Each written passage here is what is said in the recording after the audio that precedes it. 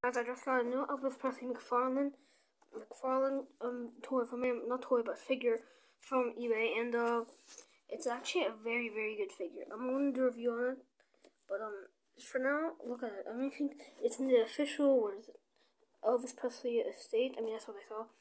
Here we have the actual like Elvis when he did that in 1956, and ages 5 and up, so I don't know what that means.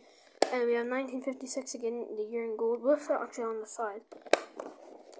Just turn around, have to be careful with this. It's when he performed in New York City, and here's some songs, like, I think there's, what is it? Sorry, this is Hound Dog, Don't Be Cool, and Love Me Tender. I think it's just behind his legs.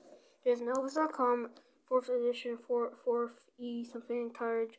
We have this again, and then we have a full thing of Elvis Presley on it. And I think it's a very nice figure. And if there's a very cheap Elvis figure on like eBay, I'm not gonna buy it. These McFarlane figures are like, they're the best quality Elvis figures. Nick actually made one like Elvis Presley on tour. I don't feel like that's not our good one. This is, well, it's not really a figure. It's more like a statue. Here, his arms move, and his head moves and his arm moves, and yeah, I think this is good. She's doing it in pose where he swivels his hips, or like, you know, I don't have to do it like, and then he moves around. I just got back from Frankfurt, and yeah, it's back. Here's, the thing is very thin, but I'm gonna save all this for the review I'm gonna do.